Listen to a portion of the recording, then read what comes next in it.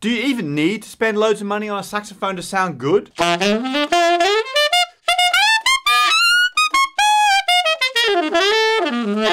think I paid $200 for this saxophone. Oh, and check this one out. Even this saxophone, which is about half the price of a Pro Yamaha, this is the John Paul 860 Alto, a fantastic option. It still sounds great. Check this out.